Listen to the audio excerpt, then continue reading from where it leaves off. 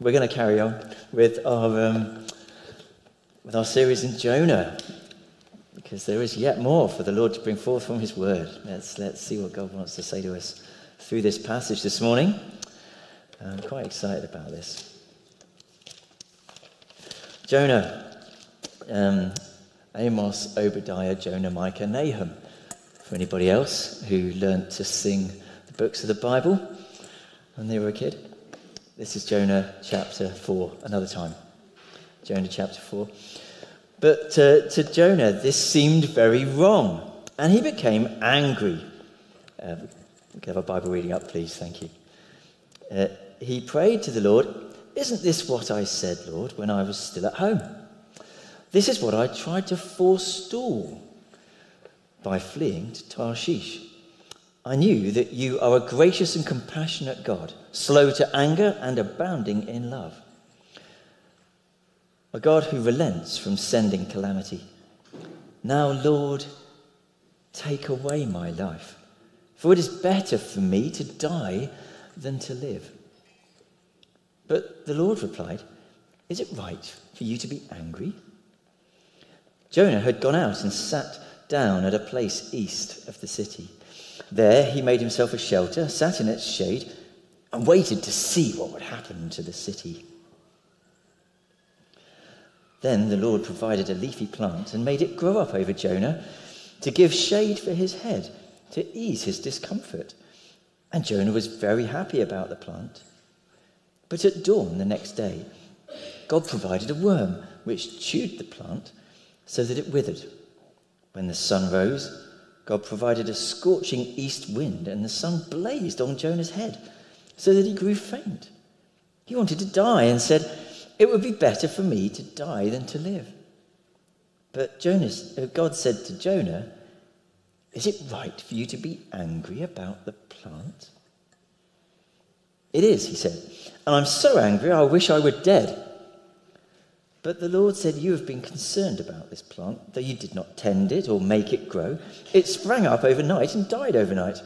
And should I not have concern for the great city of Nineveh, in which there are more than 120,000 people who cannot tell their right hand from their left, and also many animals?"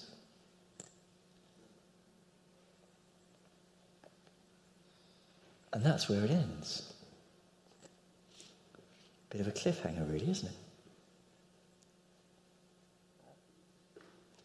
Today we have four vital things not to miss. Then we have 3 questions from God, and then we have 2 chances. We have a second chance. 4, 3, 2. Can we have our slides, please? Have you ever missed something? You just missed it. It's like that, isn't it? You see, yeah? Just missed it. So perhaps you ever been playing cricket like me? I was appalling at cricket, but I had this amazing image of me hitting a 6. You know, every time I was there at the crease, and I'd swing the bat, and there'd be this crunching noise behind me, and I'd turn around and see the stumps in a heap on the floor. There's few things that are more humiliating in life than thinking you've hit a 6 and realising that the stumps are no longer in the floor. Or perhaps you've missed a train. You got distracted. Anyone missed a train? Yeah. And tried to fit too many things in. Did you miss a meeting? Maybe the reminder went on your phone, but you'd put your phone on silent. Or you silenced the reminder because you have so many reminders that you just silence it automatically and you missed the meeting. Or maybe you missed an opportunity to say something. You look back and you think, if only I'd said that. I missed it. Or perhaps someone said something and later you realise there could have been an opportunity there. You missed it. Or maybe that's enough about my life. When I realise that I've missed it, it's almost impossible to describe that feeling. It's like a jolt of electricity comes through me, and I find myself at the same time desperately wanting to not have missed it. desperately wanting the situation to be okay in spite of the fact that I've missed it, and at the same time desperately wanting for it not to matter that I've missed it. And the sort of toxic combination of those things together is a horrible feeling, isn't it? I find but there's some good things there. I find myself desperately wanting to change my pattern of life so that I don't feel like that again.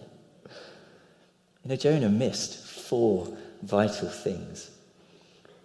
But he's humbly shared with us those things, interestingly. We'll come on to that later. But what can we learn from what Jonah missed to make sure that we don't miss it? 4 things to miss. 3 questions gently posed by God. 2 chances. 4 things Jonah missed. Firstly, God's love and character. Jonah says, I knew that you were a gracious and compassionate God, slow to anger, abounding in love, a God who relents from sending calamity. There you go, that's about it really.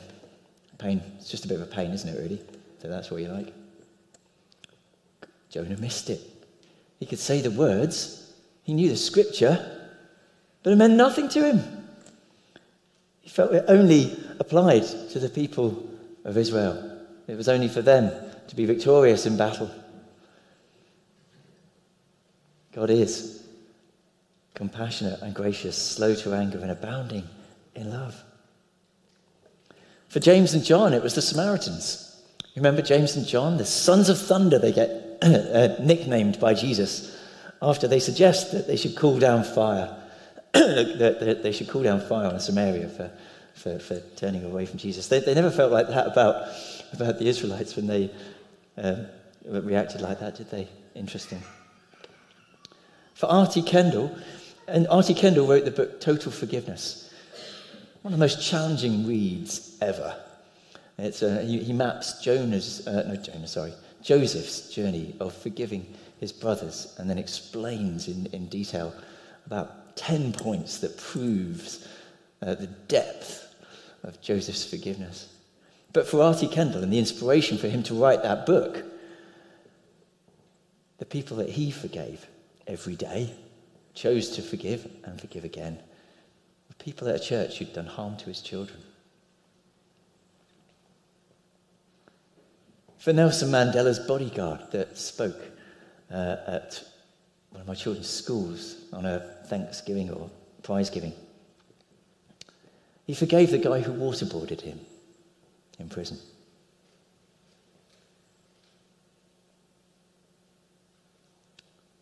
Were you brought up to think that some people are to be despised? Our coming together as a Christian community is one of the strongest signs to the onlooking world that there is something in this. Our gathering together. I remember a story of a friend of mine who brought someone to church who was a secular atheist, and they were a sociology degree, a social worker, and they said, "This is just really strange. These people just shouldn't be in the same building, let alone talking to one another. This is just really strange." And that was such a strong sign to him. Our coming together. And the depth of the love of God and his character extends to all. To all. Even to those that we don't want to forgive. Even to those who we wouldn't feel uncomfortable to know that they'd ended up in the wrong place at the end of their lives. And you tell me, yes, but you don't know what they did to me, John.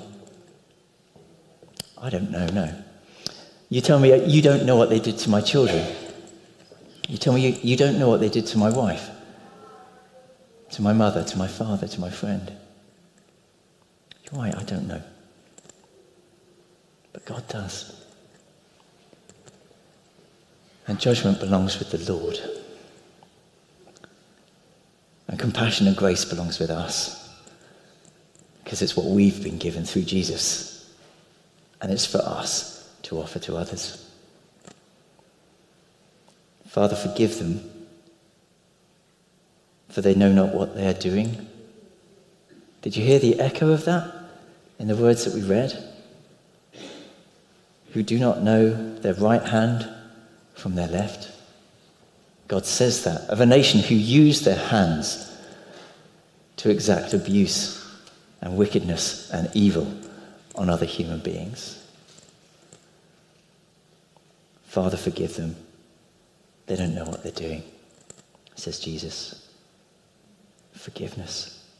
For people who are in the act of torturing him to death in the most painful way imaginable. Give us this day our daily bread, and forgive us our trespasses as we forgive those who trespass against us.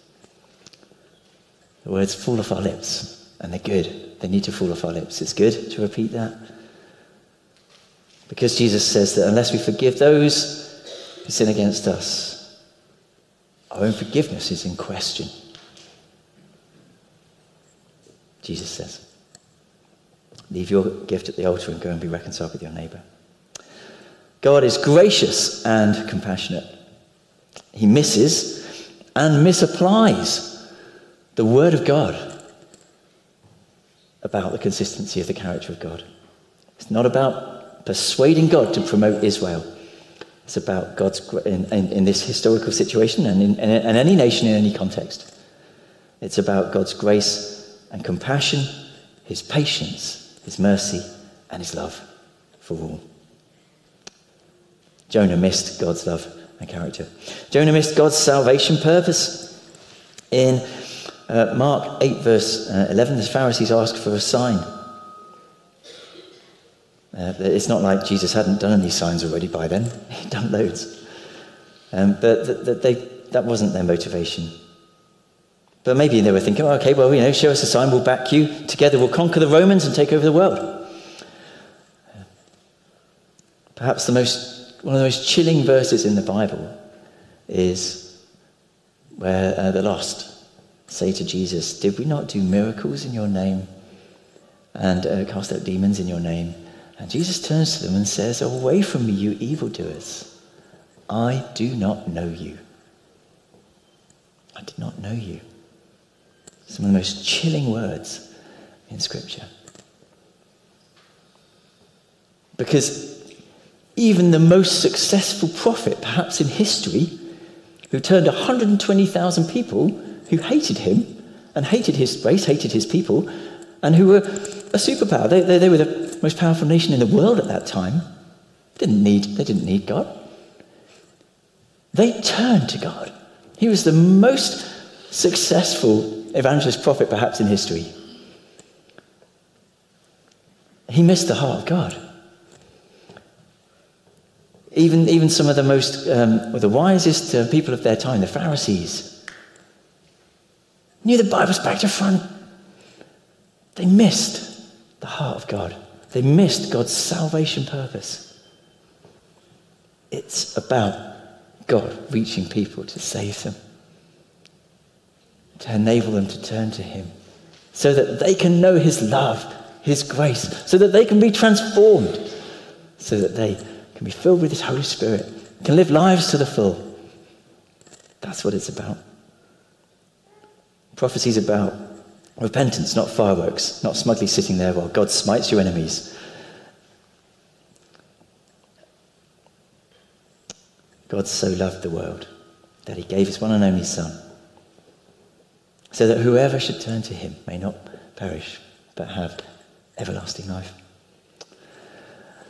And then Jonah's quite obviously missed the joy, hasn't he really? He's missed the joy. He's missed the joy of seeing others saved.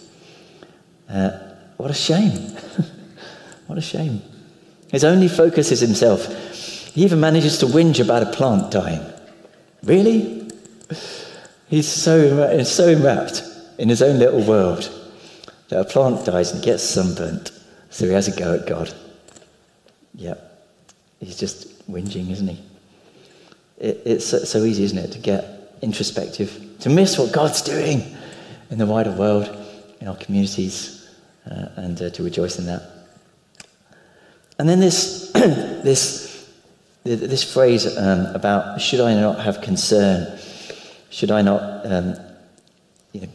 be compassionate, this gracious and compassionate God. This word compassion, there's a depth in it that doesn't really do justice in the text, in this word. Because it's this idea that God not only sees, knows, and is intellectually involved. God is personally and almost vulnerably, if that were possible for a sovereign God, get affected by what he sees and the situation and the circumstances that are in front of him. It's like when Jesus is going to Jerusalem and he weeps. He weeps for the people. That's the depth of his heart, and that's the depth of the Father's heart. That's the great compassion of God. Jonah missed the compassion of God. Or did he? Or did he? As I said, Jonah lived to tell us the tale. Why did he tell us the tale, I wonder? Well, God asked Jonah 3 questions in maybe helping Jonah to see. Maybe later, as Jonah reflects, looking back at his life. Maybe Jonah's learned something to be able to share with us. God said to him, "Is it right for you to be angry about what has not happened? Is it right for you, Jonah, to be angry? Who are you that you should be excused for everything that you've done that's wrong?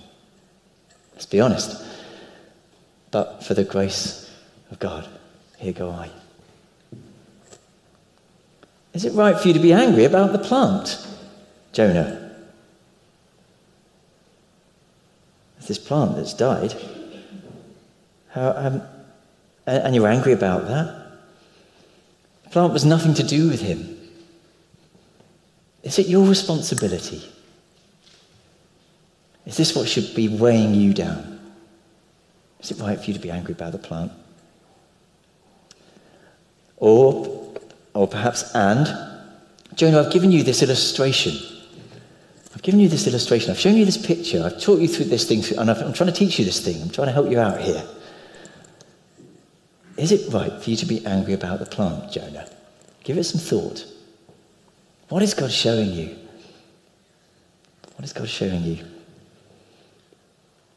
In circumstances, in life, in situations, in pictures, through his word, through your daily readings. What is God showing you? And should not God have concern for the lives and souls of 120,000 people and animals? Is God not the most wonderful God of love, who wants all, we read in 1 Timothy, to turn to him? Wants, that's his desire, that all should turn to him. And you're never too old to be repurposed by God. We don't know when in his life Jonah saw this and wrote it down. It's never too late for your relationship with God to be restored. We can lay it all down before him, the good and the bad. Lord, thank you for the good. I'm sorry for the bad. Lord, I recognize that I need a second chance. Because this cliffhanger that we're left with at the end of the book of Jonah is a little bit like the prodigal son, isn't it? Well, it's the beginning of the book of Jonah, and this is Tim Keller's book that I was recommending to you the other week, The Prodigal Prophet. And he draws this parallel. Because like the beginning of the book of Jonah, it's a bit like the prodigal son running away. And then by the time we get to the end of the book of Jonah, Jonah's in the role of someone else, isn't he? Who's Jonah in the role of at the end? The elder brother. That's right. Jonah's in the role of the elder brother. For those of you who might not know the story, there's 2 brothers, and one of them said, "Father, give me my inheritance. I'm off. I'm going to go and do some partying. I've had enough of you, your house, and your rules. I'm done. See you later. Just give me my inheritance now." So he went off, partied, blew all his money, and thought, "Oh dear, I suppose I have to get a job like other people do." now that all of my pretend friends and all of my money have gone. And then he ends up working in a pigsty, which wasn't great for a Jewish person, and feeding the pigs, and longs to fill his tummy, we're told in the story that Jesus tells, with the food that the pigs are eating, but he can't. And then he comes to his senses, I love that bit, and says, even the servants, my father's servants, do better than this. Maybe I'll go back, I'll say I've sinned against God and I've sinned against you. I don't deserve to be your son, but receive me back as one of your servants. I'll work well for you. And at least let me earn my living. Let me earn my food.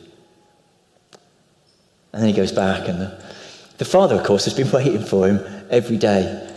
The father's been looking out the window and sees him in the distance, and he leaps for joy. He can hardly believe his eyes.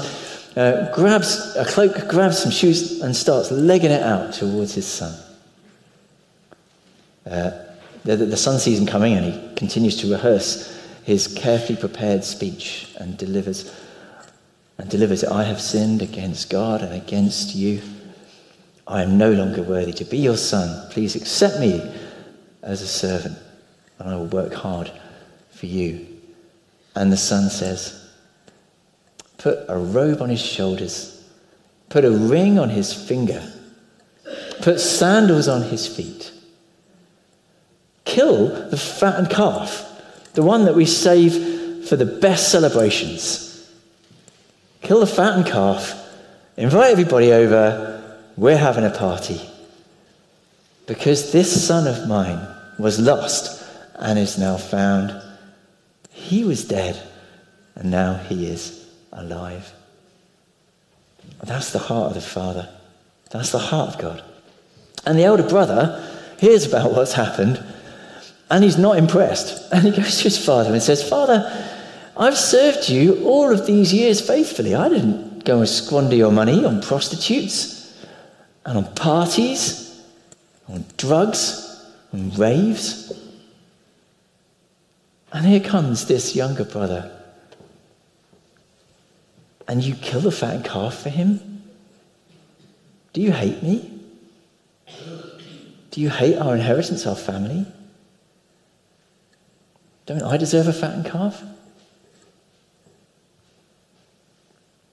And the father says, I know you have been faithful to me. I love you. But this, your brother, has come back. He has come back. He's saved. Come with me. Come with me, and let's rejoice together.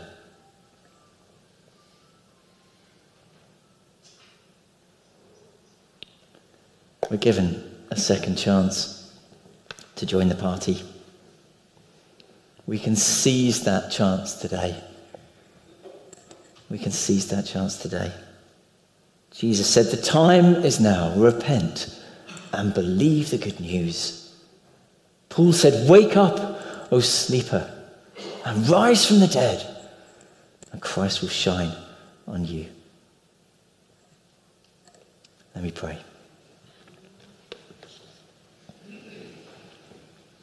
Lord God, thank you for your love. Thank you for your compassion. Thank you for your goodness. Thank you for your kindness.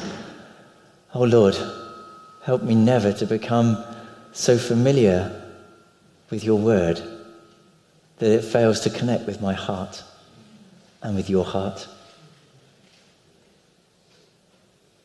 Oh Lord, thank you for your salvation purposes. Thank you for your desire to save the world. Lord, I know about your holiness. I know about your desire for me to be holy. And that's so good and right and true. Never let that, I pray, become an obstacle within me that makes me fail to see your love for others. Open my heart, Lord Jesus, I pray today. Open my heart, even to my enemies.